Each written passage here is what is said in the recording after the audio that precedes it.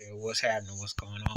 So I had a good conversation with a good friend of mine who was talking about, was telling me that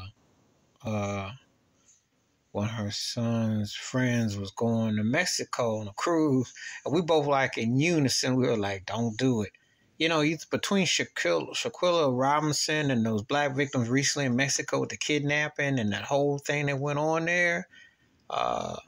If you're black and going to Mexico, I wouldn't do it. I mean, I don't know what to make of all that nonsense, but it ain't good right now. Not a good time right now. Not at all. I mean, it's racist, spiteful, and the American government don't care.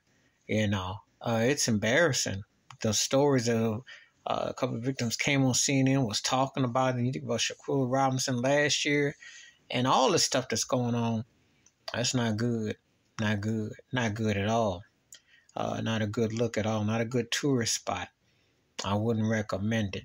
You know, it's some evil demons going on. And it's more that's going on than has been led to the media. It's been swept underneath the carpet, but I'm going to tell you something.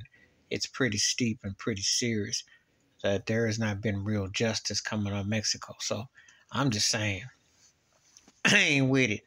You know, they're going to have to miss me. You know, you want respect, you got to give respect. And that is not justifiable what's going on in Mexico with black folks going over there and having to deal with the unknown on certain elements. But again, you got to be careful when you go into other countries, other places, because it ain't like here. And you think it's bad here, go somewhere else where they can act real funny time and be hateful and spiteful and not welcome you.